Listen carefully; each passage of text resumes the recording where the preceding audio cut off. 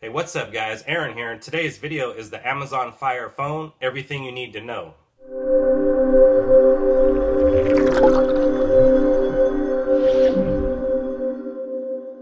So during an event on Wednesday, Amazon unveiled their very first smartphone called the Fire Phone.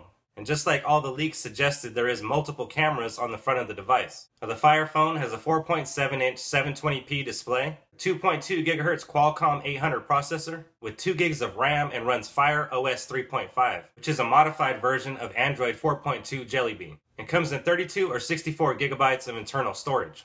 It also has dynamic image contrast as well as a circular polarizer. The company says that you can even view the display with polarized sunglasses on at any angle. Now, the phone has a rubber frame, aluminum buttons, and a glass back. Now, when it comes to the camera, we have a 13 megapixel rear-facing camera with an f2.0 aperture. Now, at the Amazon event, they did boast that the Fire Phone's pictures look a lot better, cleaner, and crisper than the iPhone 5S, as well as the Samsung Galaxy S5. Now, on the front of the device, we have a 2.1 megapixel camera. Now, what's special about this phone is a feature that Amazon's calling dynamic perspective.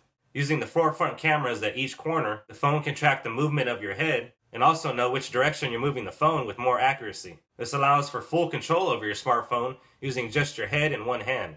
You can tilt, swivel, and peek to open menus, options, and notifications. So using this unique sensor system, the phone can respond to how you hold the device and move your head. You can also auto-scroll on a web page by just tilting the device up or down. The Fire Phone also features 60 frame per second 3D effects throughout the entire OS.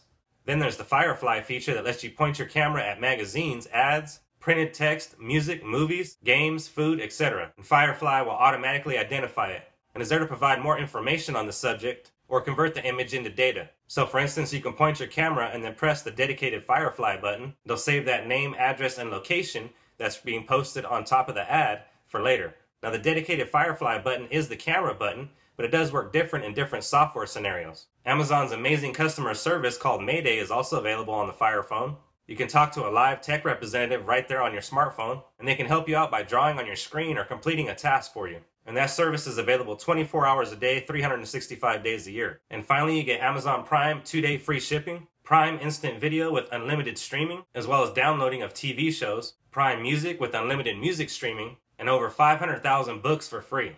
You also get free photo storage via Amazon Cloud Drive. This is all free for 12 months with the Fire Phone. But after that, it'll cost you $99 annually. Now, you can buy the Amazon Fire Phone at AT&T for $199. Now, if you don't like contracts, you can buy your phone for $649 off contract.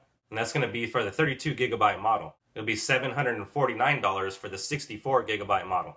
And delivery starts on July 25th. Anyways, guys, that's going to do it for me on this one. Leave me a comment down in the comments section and let me know what you guys think about the Amazon Fire Phone. Now, this seems like a pretty good phone. The only thing I'm not really liking about this device is that it has a 720p display. So once again, guys, leave down in the comment section what you guys think about the Fire Phone. If you have not yet subscribed to the channel, now's a great time to do so. Be sure to drop a thumbs up down below. I'd like to thank you guys for watching, and I'll see you guys on the next one.